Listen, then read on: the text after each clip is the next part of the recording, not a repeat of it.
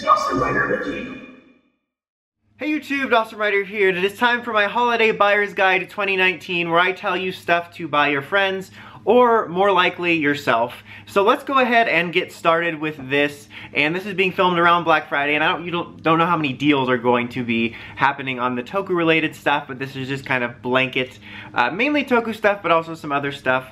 Like I said, let's get started with Power Rangers. So I have three main things I was going to corely, that's a technical word, recommend for Power Rangers. Number one of which is the Lightning Collection. This is my visual aid here. Thank you, Doogie. Lightning Collection is not perfect. It's had its flaws, and I've highlighted that in my reviews and stuff, but it's still a really cool collector's line of figures, some of the best figures we've gotten in many respects, and there's quite a wide variety of ones to pick from, more so at least than we thought at the beginning of the year. So I definitely recommend checking these out for some of your favorite characters, and like I said, it's kind of cool that we actually have a decent amount to pick from. We honestly thought it was just going to be maybe 4 or 5 figures. So this was a really cool standout for Ranger fans, either for, you know, your friends or for yourself, for kind of a higher end collector's version. Keeping in with the concept of figures, I also wanted to recommend just the basic Beast Morphers figure if you're a Beast Morphers fan. Mainly because I was surprised how much I liked these. I'm not sure if they're the absolute best figures we've ever gotten, but when Hasbro bought the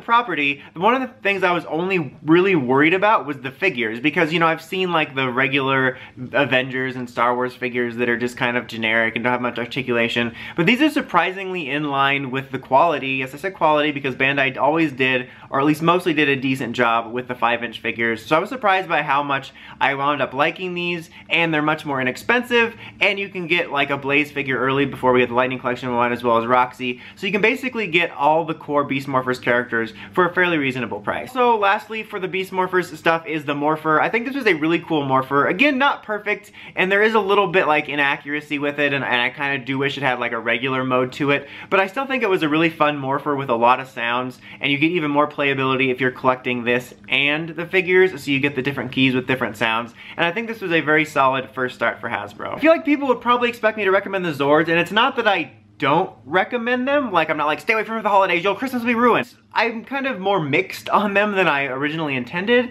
And also, I do want to highlight that I have yet to see the red and gold Zords in retail, like in person. Like, I've seen them online, that's where I got them, but I haven't seen them in person. I know some people are finding them at a store called Meijer, but that does not exist on my Earth, or probably any Earth, really. I think it's a hoax, to be honest. It's fake news. Sad.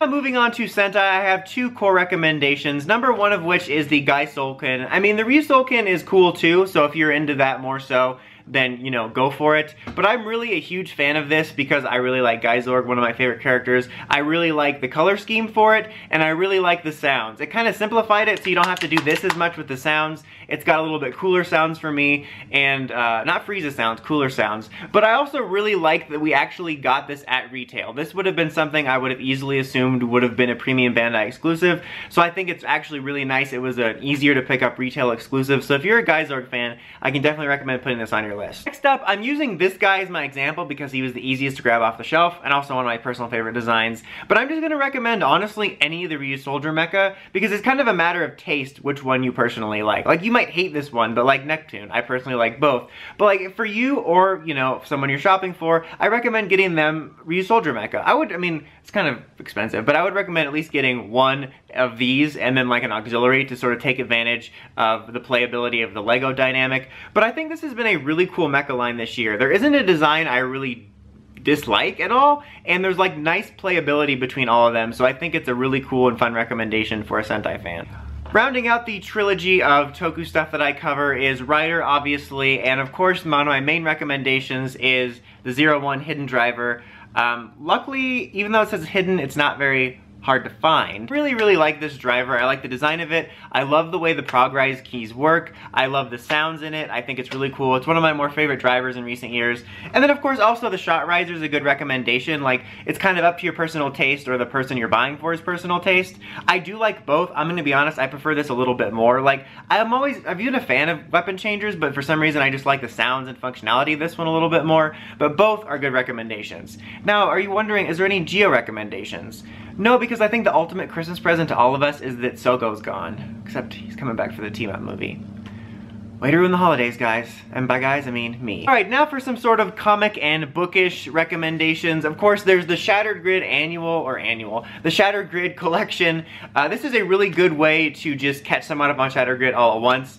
Or just pick it up for yourself if you're a Shattered Grid fan. But I mentioned in my review of this is a really good way to have it all if you want all of the story in one place to go and you have an exclusive story and a cool cover. But it's also a cool way to recommend it to somebody that maybe have been interested in the comics. This is a good way to be like, hey look, this is what happened. It's kind of pricey though for that type of thing, so there's also the paperback one. But basically I recommend Shattered Grid for the holidays. It's a good story, and if you can afford picking this up, it's a really cool bit. And in general, I recommend checking out the PR comics for the holidays if you thought about getting into it. Speaking of, I know this was a controversial story, but I can recommend picking this up for a fan, or whether it's for yourself as a fan or for your friend.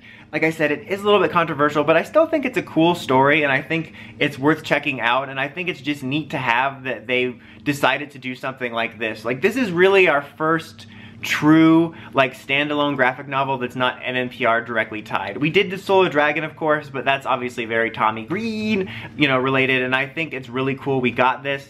So, I can still recommend it. I know it was controversial, but I still think it's solid and at least worth a look. So sort of in some non-PR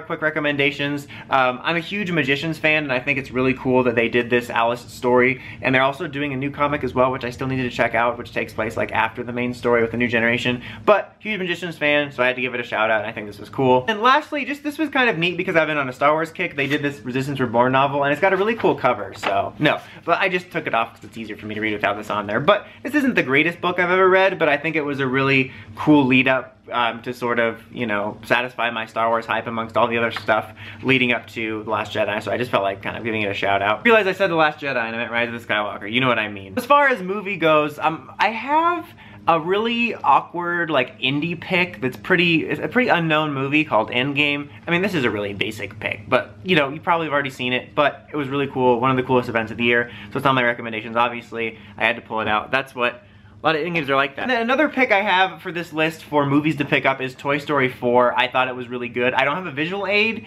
because I'm filming this slightly before Black Friday and I'm waiting to pick it up because they usually put the Pixar movies on a deep cut sale of 50 cents off. For real, Nintendo games and Pixar movies, let it go. They never go on sale anything more significant than $2. It's let it go, you're not special.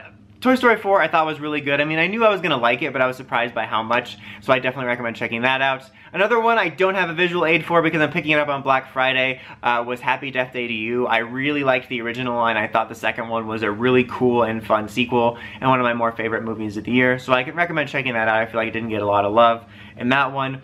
This is not a movie that came out this year, but I wanted to give this movie love as well since we're kind of in a Star Wars season right now. Fanboys, this is a really cool comedy movie based on these friends going to see an early copy of Episode 1. I think it's really underrated, one of my favorite movies, I really like it, and I just recently finally got the Blu-ray, so I just wanted to give it a shout out. Non-buying news, I just wanted to give a quick, another shout out, that's the word of this video, shout out. But as Dr. Sleep is in theaters right now, I feel like that also didn't get a lot of love, and if you're a fan of The Shining or horror movies, I thought it was really one of the best movies of the year. It was, in its own right, a really good horror movie, but also a great follow-up to The Shining without fully just seeming like a cash-in on Shining nostalgia, and I feel like not enough people saw it, and it was really good, so I felt like mentioning it. Video game-wise, I have two basic picks. Obviously, Pokemon. I know, again, something else has been kind of controversial because, the National Dex stuff, but if you can get past all that, or you don't care about all that so much, or you can wait it out, because inevitably Pokemon Ultra Shield or whatever will probably bring stuff back, I don't know. But regardless, it's still a really cool Pokemon fun to have for the holidays, if you can sort of get past all the nonsense. Then, of course, Jedi Fallen Order, another basic pick. Not a perfect game, kind of glitchy, a little bit retready, but still a really cool game with a really cool story and pretty much mostly fun gameplay if you just set it on story mode. Seriously, I didn't expect it to be this difficult. It's like Jedi Master Mode. It's oh, for anyone that's ever played a game anywhere before. I'm okay, I've played a game before, and then it's whoa, I don't want my games to be challenging. Take the easy way out. I always do. It's so easy. But still, really cool game. Lots of Star Wars content for fans this season, which is really cool, so I had to recommend it. But that is about it for my picks. Hope you guys found some cool stuff in there that you might want to check out. Just wanted to kind of give you my recommendations, which is why I made this video. I mean, obviously, would I not give you a recommendation? recommendations. Anyway, I'm getting away from myself. Hope you guys have a good holiday season and good, you know, shopping out there for Black Friday and beyond. This makes it sound like this is my last video of the year. It's not, just in general. I'll still hope you have a good holiday in the videos I make after this. I'm just saying it now. Again, I got away from myself again. It's time to sign out, guys. Like, comment, subscribe, and all that stuff. You know, yeah. Signing out. This is a weird, like, why did I stumble upon the